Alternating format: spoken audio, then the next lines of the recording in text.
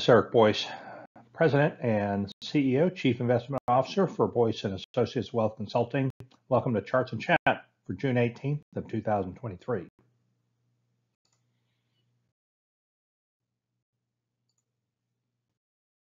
Big data for this past week was the Consumer Price Index, CPI inflation number. You can see it here on the left-hand side. We've got the annualized information. And then on the right-hand side, we've got the monthly data. So you see on the left-hand side, annualized headline number was up 4% for the latest reading. The core CPI, which excludes food and energy, up 5.3%. So directionally both are coming down. Core a little bit more sticky, perhaps, than the headline number. And you can see the spike. You can see also the fact that we're well above the prior trend line that was established before the pandemic. So we still have a ways to go on that front.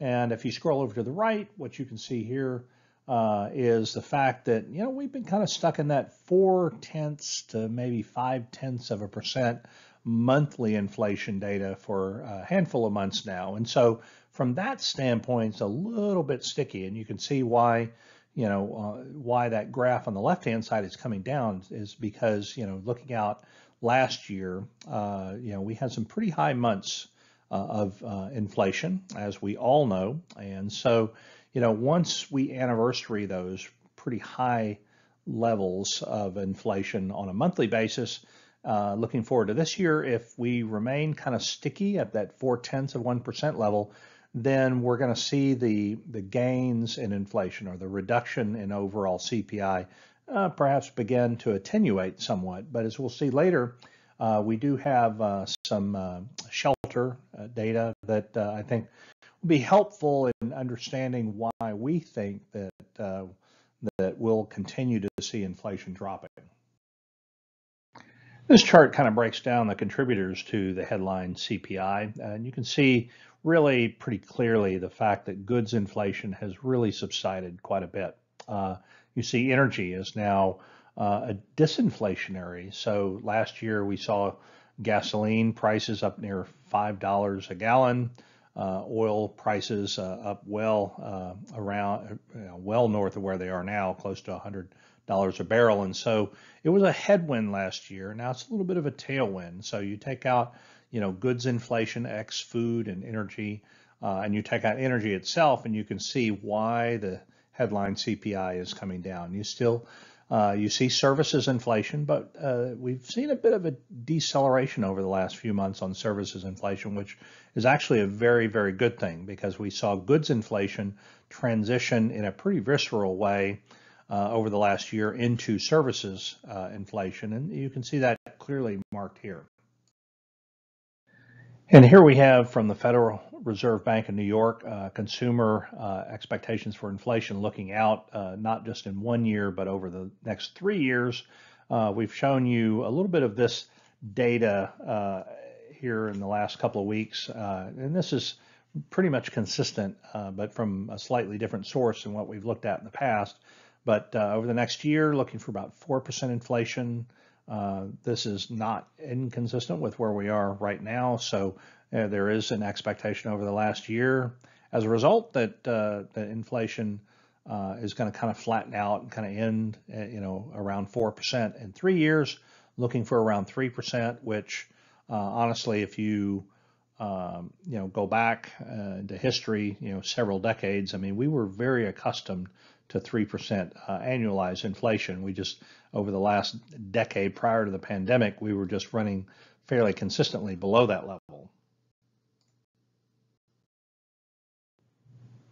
On the next couple of slides, we're going to be looking at expected interest rate levels, short-term interest rate levels. And this one, shows us kind of a trend line, looking at where the market believes that rates are going to be at the end of this year. And you can see as we entered this year, those expectations were going up because the economy, frankly, was stronger than anybody had anticipated, even though there were clearly some signs of weakening. But you could see the expectation was moving higher until March, when we had Silicon Valley Bank collapse, and then those projections changed fairly dramatically. And we've kind of clawed our way back up close to those levels now to where, obviously we had the Fed that kind of paused on its rate increase, but expected to perhaps, at least from the market's perspective, expected to raise rates again next month when they meet again. But these rate expectations are moving a little bit higher. Here we have a chart from Bloomberg kind of showing that change in expectation with regard to short-term interest rates from a slightly different perspective here. As we began the year and even through much of the spring, I mean, there was a pretty strong consensus built that the rates were going to drop, anywhere between like 1.5 to 1.75 percentage points. And maybe even more than that by the end of the year. And so that's reflected on the left-hand side, that we were going to have maybe 1 or 2 more rate increases, and that we were going to have some fairly consistent rate decreases heading into 2024. Well, that's obviously changed quite a bit. If you scroll over to the right, you can see that if anything, the market's now implying that there's going to be further rate increases, which is definitely priced in for the meeting in July, as I mentioned in the prior slide. And then at some point down the road, we finally get those rate decreases as the economy slows. But basically this economic slowdown, if you will, is kind of from a market's perception standpoint and from a pricing standpoint, it's being pushed into 2024 a bit more. Something that is seemingly confounding the Fed and its interest rate decisions is the fact that you have a lot of mortgage-related debt that is fixed rate. And this comes to us from BCA research, and this chart shows us kind of the effective rate of interest on outstanding mortgages. And you can see that the preponderance is below 4%. So the takeaway is that there's a lot of people that have low interest rate mortgages that are fixed, and so changes in Fed policy are not being transmitted as well through the housing sector that would otherwise be the case, because we've got all of these fixed rate mortgages that are not immediately being influenced by the rate decision.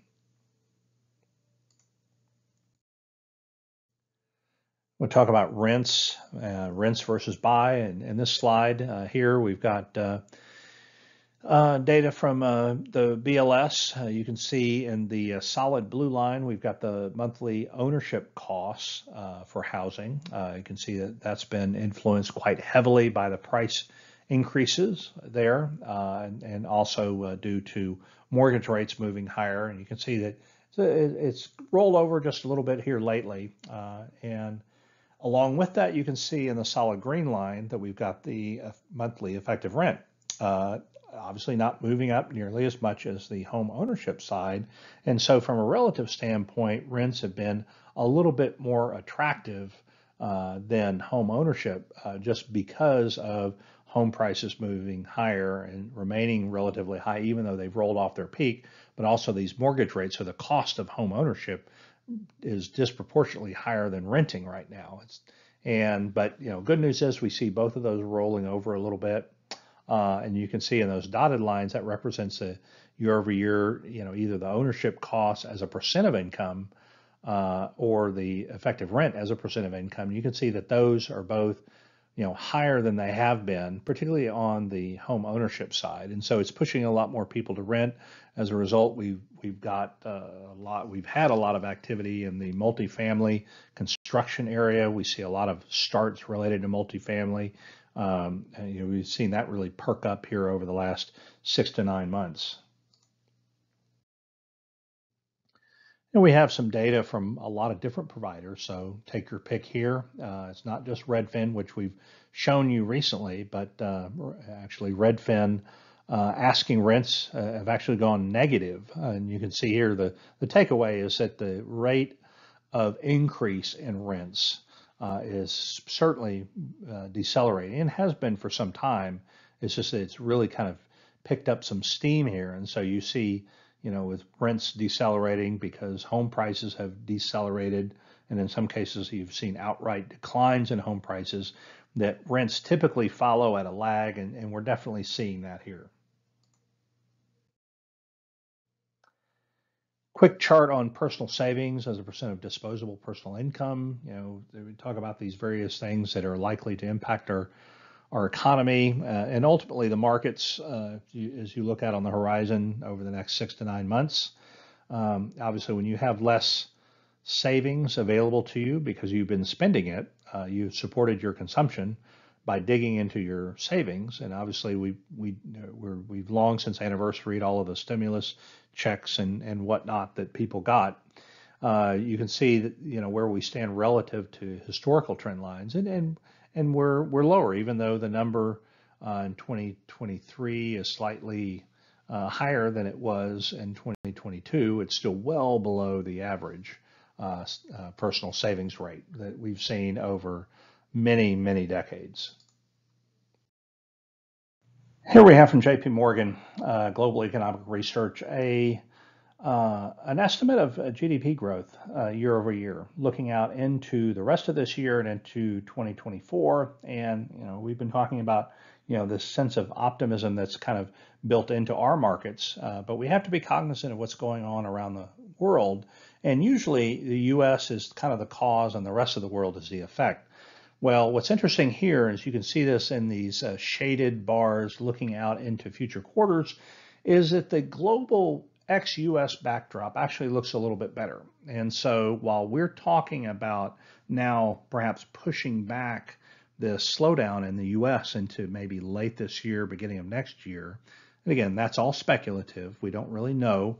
But while that's happening, the global backdrop seems to be improving a little bit. And so, what's interesting is we've got, some, parts of the world that are reducing rates from their central bank, and many parts of the world that are increasing rates to try to fight in global inflation. But clearly, this chart is suggestive of the fact that U.S. growth is going to slow at the same time global ex-U.S. growth is going to expand.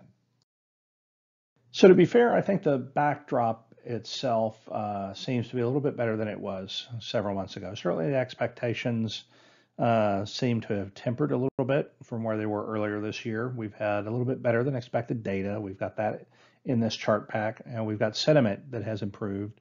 And we have more retail investors that have gotten back into the market and helped to support this run up on these AI tied tech stocks. We've got all that in the chart pack. And so, there's this optimism that we just didn't have several months ago in this market. So I want to be respectful for that and recognize that has been embedded in the market calculus over the last several months.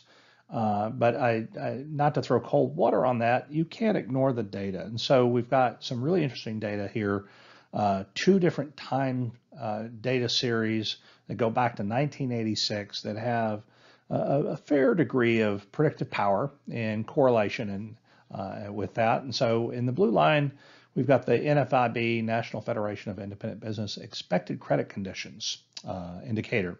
And so it's plotted on a 6-month lead basis against the labor differential, which is a proxy for the labor market. Basically, jobs that are easy to find less the ones that are hard to find. And so when that number falls, then it's getting tougher. And you see that that's rolling over right now, but you can see that the credit conditions, which we absolutely know are tightening up and have been for some time. Credit conditions are not going to get easier, I think, anytime soon. In fact, they're going to get harder. And so what this time series tells us that with some lag, that eventually you get the labor market that rolls over. And it's been, pretty tried and tested here. And so, again, as we've been optimistic lately, data's coming in better than expected. And we've been kind of like wondering, okay, well, is the labor market going to absorb this shock? Well, it may not go into a significant, downturn or downward spiral, but I do think the labor market is going to soften up, and I think this time series helps us understand why. Now we're going to spend some time talking about retail sales, which is more data that we got last week, and this is kind of a summary of of how that kind of shook out over the last month. Home improvement, auto, saw a big uptick in auto. We're seeing a fairly strong automotive market right now, which is actually pretty interesting. So we've seen auto production rise. That's helped manufacturing. But from a sales standpoint, some pretty broad-based strength. Obviously, gas stations are down, on a 1-month basis, even though it is the driving season. We've had some deceleration in gasoline prices, but outside of that, we've seen, reasonable strength in a lot of these other areas. Actually, fairly surprising strength. Here we have the month-over-month data. You can see here in the highlighted number, it was expected to be negative, turned out to be positive. And that's a good takeaway. You can see how lumpy and kind of erratic some of this data can be from 1 month to the next. And, we had been looking at some negative trends in retail sales for quite a few months. And so to have 2 months in a row where it's positive is a bit surprising in this environment. So have to acknowledge that. On the right-hand side, though, the devil's always in the details. So you see, in this control group, which, as I mentioned earlier, is a more narrow subset of retail sales that can be easily measured. You can see in the aggregate in the black line, those continue to trend higher, but in real terms, i.e., after inflation, or as they say, deflated by the CPI for core goods, you can see it actually rolling over. So that's an interesting development. So even though we're having positive aggregate growth in retail sales, in a real sense, it's actually still moving a little bit negative. Here we have food and retail sales in the service sector change from just before the pandemic and the shutdown. You can see a large recovery in gasoline, which is much more erratic than the other parts, primarily because of the cost of crude and how that's jockeyed around. And obviously the price of gasoline, frankly, a year ago was pretty high, much higher than it is now, as we've already discussed. But you can see, if you back out autos and gasoline, that number continues to move higher relative to that February 2020 level, again, supported by consumers that are finding ways to spend. They're putting more money on credit cards, et cetera. They're spending down their savings. We've already seen that. And so, they're making it happen. I just feel at some point they're going to run out of gas, no pun intended, in their spending, and consumption's going to run into a little bit of turbulence. Here we have same-store sales from Johnson Redbook. You can see that those continue to trend down. And so what this represents is the sales on a per store basis, looking at the same period a year ago. And, obviously you want to see those positive if you're expecting consumer spending to grow. But this trend clearly shows that spending is in a bit of deceleration, even though we see the aggregate data move continuously higher. Now, on the right-hand side, we have retail sales in the control group in the black, and you can see that those on a year-over-year basis are still positive, but they're trending lower. They're less positive than they were, and you can see how that really dovetails nicely. And I just love these data comparisons because there are these certain coincident indicators that are, that they really feed into each other. And so in this particular case, in this amber line, it's banks' willingness to make loans to consumers. And so, credit's gotten a lot tighter. Banks are less willing to lend. And so that should translate into lower overall retail sales. And again, just like we saw a few slides ago, the bank sentiment data is moved forward by about 6 months. So it's a leading indicator of future consumer spending. And so you can see how these two data trends overlap very, very tightly. So if you look at this, what you would take away is an acknowledgement that retail sales are still strong, still being supported, still positive, moving in a positive direction. But at some point, it has to slow because the credit situation is tightening. We do know that, and there at some point it's just going to run out of a bit of steam here. Here's something else that I think we should be paying attention to as well. Student loan forbearance will end in August, and so starting September, those students that, as you can see here, in the blue line, that stop paying for their federal student loans. Again, the Sallie Mae's and the private loans are, those didn't stop, but the federal loans have been held in forbearance, since the pandemic, and so you can see that those balances are moving higher, and so we've got, in this case, not only balances, but you have number of borrowers that continue to trend higher, and so when those people then begin to have to repay that federal student loan debt, some estimates have it maybe like 3 to 0.4% of GDP impact, meaning that economic growth will be impaired by about that much because of the fact that budgets are going to have to be rejiggered completely on the part of the younger age cohorts that have these student loans that are suddenly now going to have to be repaid. And I'll have to admit that this is probably one of the more compelling slides in the chart pack this week. Something you don't track on a regular basis, but it's cardboard box demand. And so this is year-over-year shipments on a 3-month moving average, and really insightful work by B of A in their research team. And right now we're negative to the tune of about 8.3%. We haven't seen a number this low since a global financial crisis. And if you go back in history, I mean, when you get down to these large negative numbers, you go back to the, like I said, the global financial crisis. You go back to the tech bubble bursting in the 2000 to 2002, and then you go back, 1995, and there's various points where you see some notable weakness in this.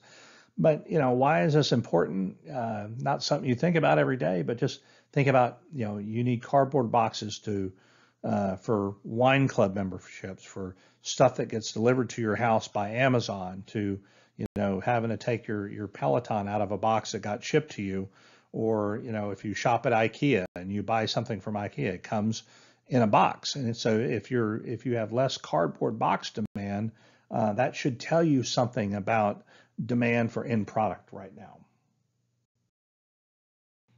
We've got some data here from the New York Fed, the Empire State Manufacturing Index data, and we also have business conditions, which I have to admit, in a bit of a surprise, turned out to be better than expected.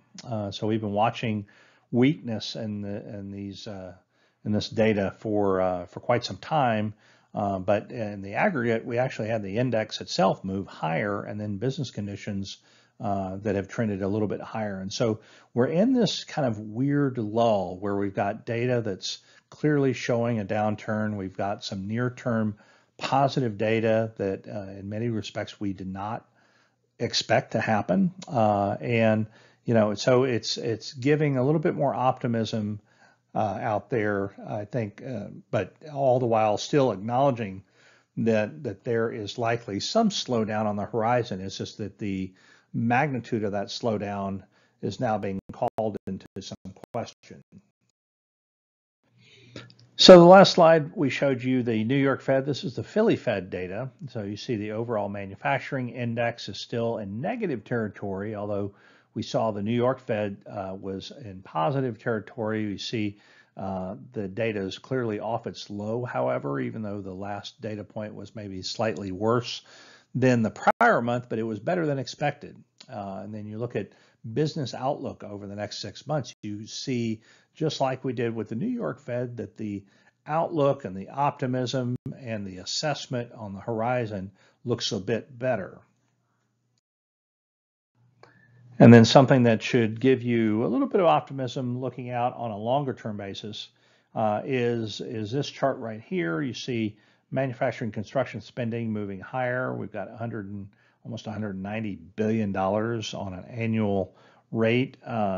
And so this is investment in infrastructure. It's deployment of funds that are kind of tied to the CHIPS Act. So this is like capacity enhancements for semiconductors and the like. And so what this tells me is that once we emerge from the slowdown, however slow or not it is, that when you begin to reaccelerate, you're going to have more capacity, you're going to have more facilities, you're going to have basically the engine for growth, at least in terms of manufacturing, already having those bricks already laid for that.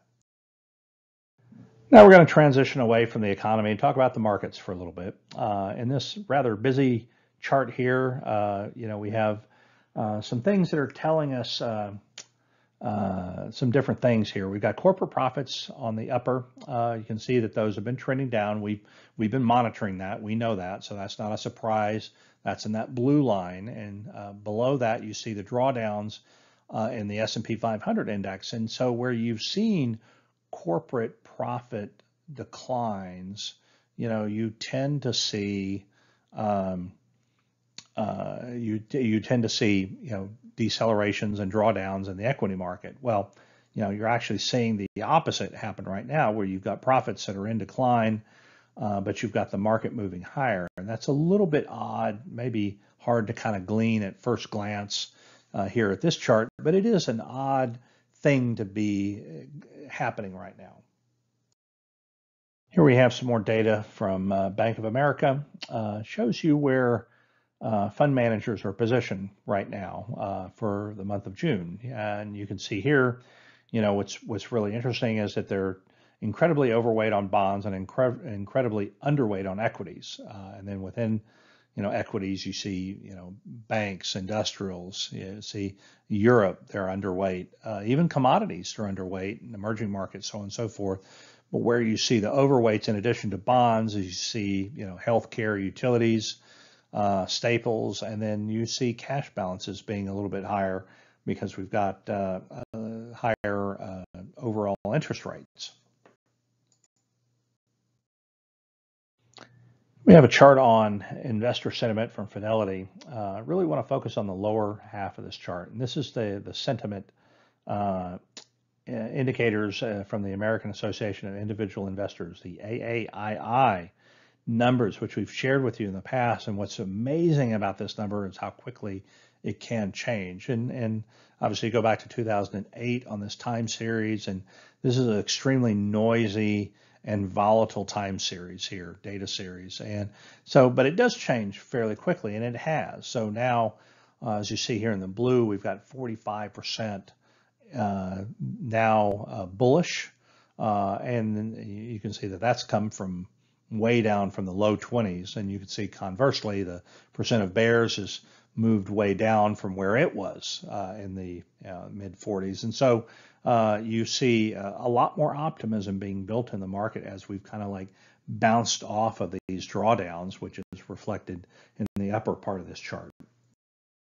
So we've talked a lot in recent weeks about the breadth of the market and how limited it is, and then we've had strong participation from a handful of technology stocks that have kind of played on this AI, artificial intelligence theme. And so, the other component of this is we've had a resurgence of retail investment. You can see here on the left-hand side, we've got aggregate net retail purchases on a 5-day moving average, really moving higher from particularly over the last month. But even, we've seen, pretty stable and consistent input from the retail sector over many months now. But we had a really strong spike over the last month.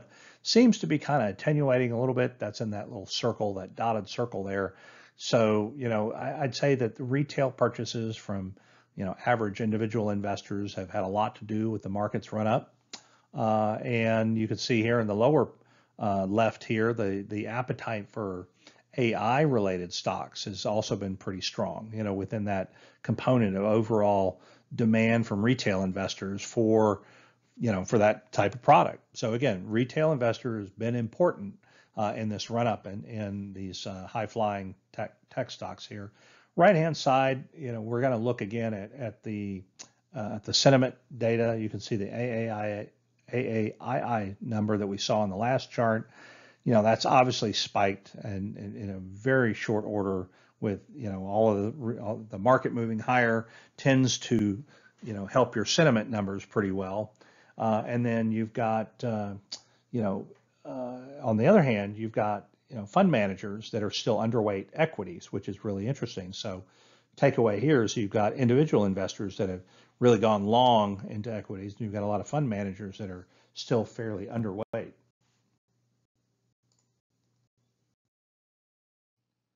So we've seen a big inflow into equities. I think that's, we've already talked about this quite a bit. You can see it very well defined here over the last 4 weeks.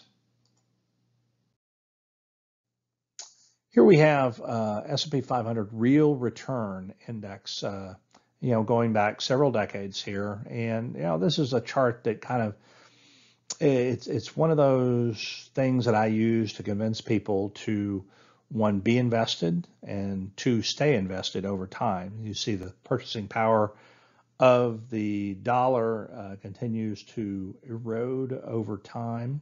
But the market's moving higher. And so, what this argues for is don't keep your money in cash.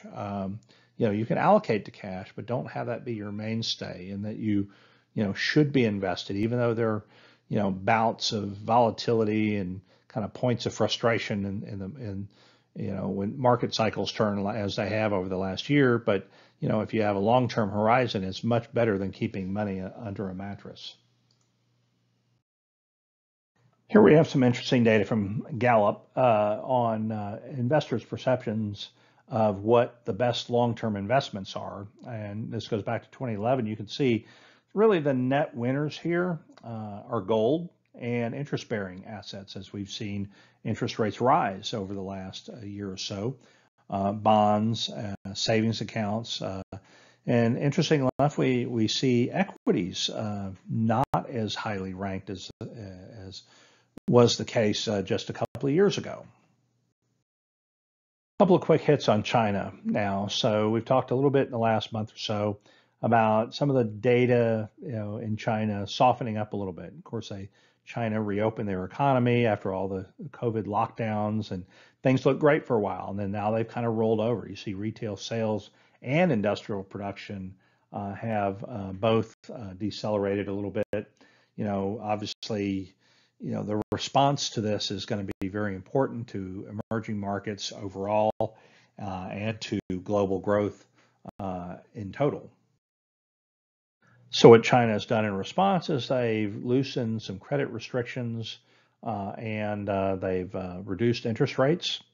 You can see here the 10-year government bond yield has gone down as a method of trying to stimulate the economy. And so, if you look at this on its face, which is actually interesting because China is moving exactly the opposite direction from the U.S. Here, and so what this will do hopefully is add more value into emerging market portfolios over time if China is successful in kind of re-stimulating demand somewhat. We'll go ahead and end with this slide with a focus on AI and its impact on long-term productivity and ultimately on long-term growth. And, as you can see here, the range of outcomes is vast. It's still very early on in the life cycle of AI. Of course, people have been working on artificial intelligence for a long time, but as it emerges into the workforce, and what's the impact on the labor pool? What's the impact on certain jobs? And some jobs that may be enhanced, some jobs that may go away because of AI. There's a lot that we don't know yet. And so, I think, the average baseline assessment of Goldman Sachs and the research that I extracted this data from, seems to suggest that long-term productivity could be enhanced about 1.5 percentage points with a range of basically 0 to 5 to 6%. But again, we'll know a lot more in a couple of years than we know now. We'll know a hell of a lot more than that, 3, 4, 5 years from now. But as you can see here, The range of outcomes on the impact of productivity growth is pretty tremendous, and there's a lot that we just don't know right now. That's all we have for this week. Hope you've enjoyed the chart pack. We'll talk again next week. Have a great week. See you.